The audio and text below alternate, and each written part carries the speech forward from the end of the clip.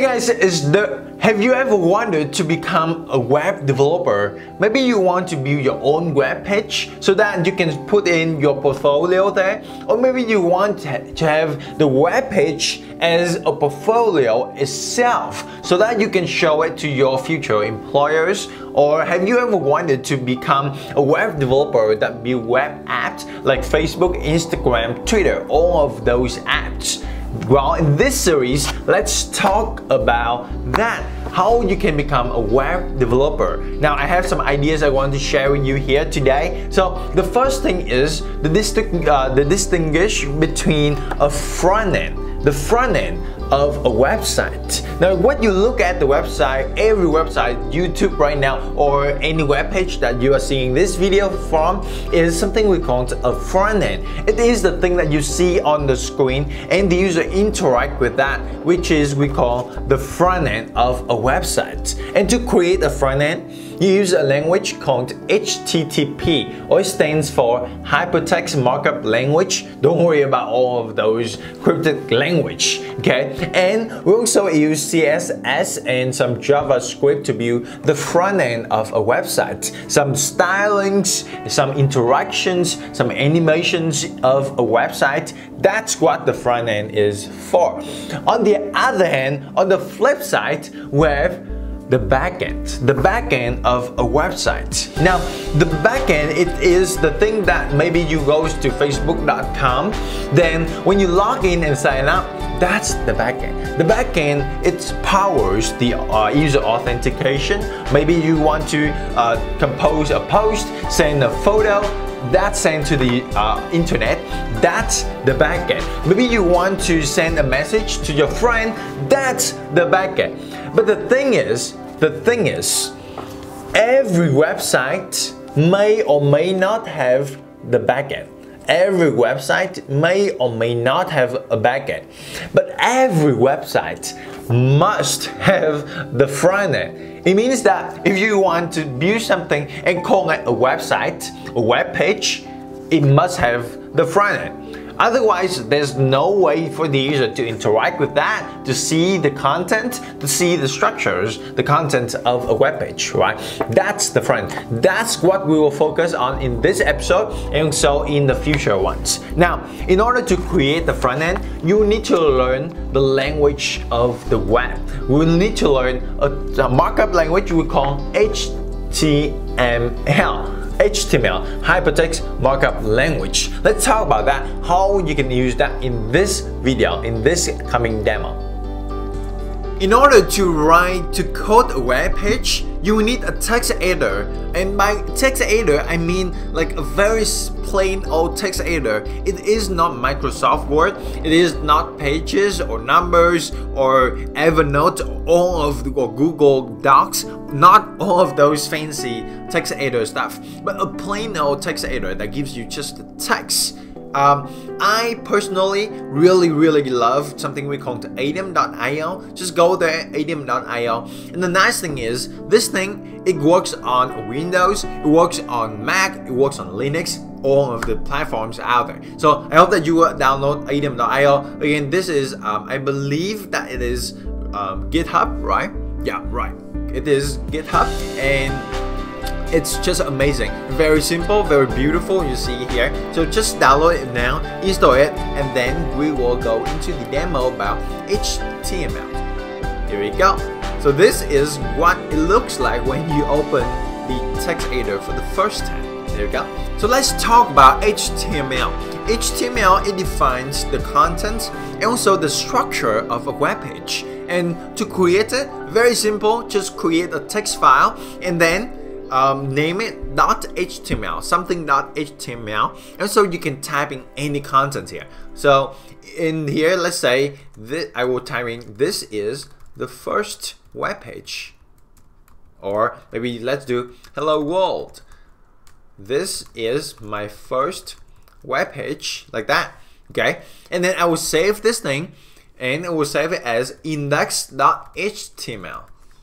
Notice I save it as index.html, and you also have to save it there too. So I will save it here, save it. Okay, see this? And the reason why we name it index.html is this is the folder, and you'll see that this folder, when we open it in a browser, then the browser, it will look for the first file called index.html, and it will display the file. So if I go and drag this page into this, it will opens up this page here. You can just literally see it on your browser, and there we go. See, hello world, this is my first web page. And then maybe you want to do another line like my name is Duc Tran, like that. You can find me at ductran.io, like this. And then I will save it. Remember that you have to save it, and then refresh the page, and it turn into new content. There we go. Now, HTML is so much more powerful than that. You can do a lot of things. You can do columns. You can do columns. You can do videos. So many things in HTML. And to do that, the first thing you will need to learn is something we call text. So, in order to create a text, we'll do open and close a bracket like this. Okay, and then inside this, how about we do an H1? It means that this is the first level headline tag. Okay, and then we'll do ductran.io homepage, something like this. Okay, and then this alone is not enough because we have to close this tag, this H1 tag too. So I will use open and close, and then we use a backslash like this, and then we'll name H1 again. So let's save that, refresh this page, and you see something different. This text is much bigger. Alright, that is the text editor that you use. I prefer to use atom.io. If you want to use your own text editor, feel free to use any kind of text editor except Microsoft Word or Evernote. Just use a very simple plain old text editor. Now notice that HTML here, it defines the structure of a web page. What we just did, very simple. We have a headline text, right? My name there, but later on in the future episode, we'll have a lot of things below that. And HTML, we define the structure of a web page. But the structure alone, the content itself, doesn't make a beautiful web page. For the beauty of a web page, we are going to use something we call CSS, Cascading Style Sheets. CSS. This, as the name suggests, it takes care of the style of a web page. So it takes care of the colors, of the gradients, of the animations, all of those crazy stuff, all of the fancy thing that you see on a web page. That is what CSS for. Now, in this demo, we will change the color of the text that we have in the HTML very fast, just to give you a glimpse of what CSS looks like, and also some of the syntax in CSS. So let's do that in this demo.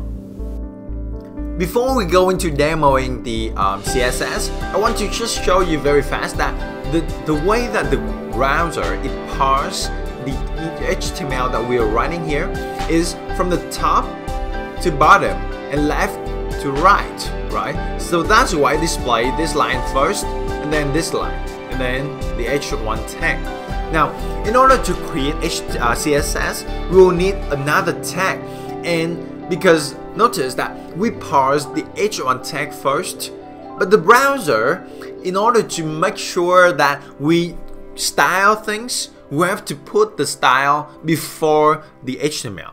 So above here, I will do style, a tag like this, and then down below I will do close the tag. Okay, just another tag. It's like you are learning a new language. You're learning French, you're learning Germany, all of those new languages that may be new to you. You need to learn the syntax. You need to learn the vocabulary, all of those things. So don't worry if this thing seems weird and seems like uncomfortable for you, because that is what you actually learn the most. So don't worry if this thing is new to you, okay? And I hope that it is new to you too. Now, this tag here, inside this style tag, is the place for us to put in CSS. To use CSS, we have to target, we have to tell HTML the browser that, hey, I want to style this H1 tag. So we'll type in H1 like this, open and close a curly brace. Inside this is all the properties, all the stylings for this H1 tag itself. So here, maybe you want to change the color, colon, into green. And then we have to do a semicolon like that. Okay, so let's save that. Refresh this page, and there we go. It changes into green. How about we want to do like red? Save that. Refresh, change. How about we want to do blue? And it does change. Alright guys, that's the demo for this video of this episode. I hope that you enjoyed that. Let's recap a little bit. In this video, we talk about the front end of a web page, which is the thing that you see on the screen. A web page may or may not have a backend to authenticate user login, sign up, or user activity, all of those fancy stuff. The thing is, a website may or may not have a backend. It must have a front end. And in order to create the front end of a web page, you use HTML, hypertext markup language. It will define the structure of a web page. And from the structure here, from the content, to style it, to make sure that it is beautiful, it looks like the thing that you design it, we use CSS. It defines the style of a web page. I hope that you enjoyed this episode so far, and we will have so much more web development content here in the channel. So do me a favor, subscribe to this channel here so that I can continue to create more video tutorials there for you to become a web developer. And also check out ductran.io, which is my website here, so that I can give you my free courses, free trainings, and my newsletter every single week, and news videos every single week for you. Until then, go out there every single day of your life, learn new things, craft your ideas, and contribute to the world. I'll see you in the next video.